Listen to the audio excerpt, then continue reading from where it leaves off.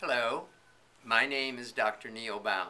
I'm a urologist in New Orleans, Louisiana, and I would like to take a few moments to talk with you about sexually transmitted infections or sexually transmitted diseases. In this 5 to 7 minute video, I'm going to define sexually transmitted infections, tell you about the dangers, risks, and complications of these infections, and spend a few moments talking with you about prevention. So what's the definition of a sexually transmitted infection? It is a disease that is spread through sexual contact. It is a disease that is obtained by having sex with someone who has a sexually transmitted infection, which puts you at risk for contacting that infection. It is very common. Approximately 1 in 4 Americans have a sexually transmitted infection. So what are the dangers of an STI? Chlamydia and gonorrhea can make a woman sterile. Herpes can cause sores on the genitals and can recur over and over again. HPV or condyloma causes genital warts, and certain types can lead to cervical cancer in women. During pregnancy, a sexually transmitted infection can be a fatal infection to the unborn infant, and HIV can result in death. So how do you get a sexually transmitted infection? It is usually through vaginal, oral, or anal sex. It can spread through contact with the vagina, the penis, the mouth, or the rectum, even without penetration or sex. Some sexually transmitted infections, such as HIV, hepatitis B and C, can occur through sharing of needles. So let's talk a few moments about prevention.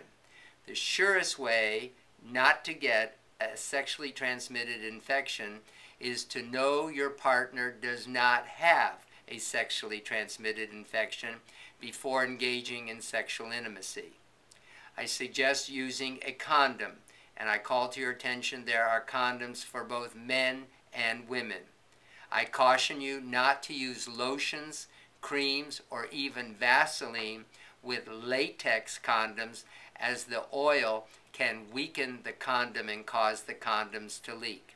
Instead, I recommend using KY jelly, which is a water-soluble jelly, or Astroglide. I call to your attention that spermaticides are not effective in preventing a sexually transmitted infection. And finally, I recommend that you get tested if you or your partner have a history of sexually transmitted infection, or if you have had multiple partners. What are the symptoms of a sexually transmitted infection? Usually can consist of sores, bumps, or blisters on your genitals, anus, or mouth. Can also consist of burning with urination or itching on the penis or in the vaginal area. There can also be a vaginal or penile discharge and can cause pain in the lower abdomen and pelvis, especially in women, and can also cause unexplained vaginal bleeding. So what are the treatments? First, I recommend do not have sex until treatment for both partners is completed.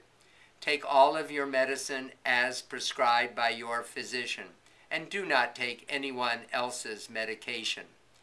I think it is imperative that you tell your partner that you've had sex with that they may have a sexually transmitted infection and need to be tested, and if confirmed that they do have an STI, that they be treated.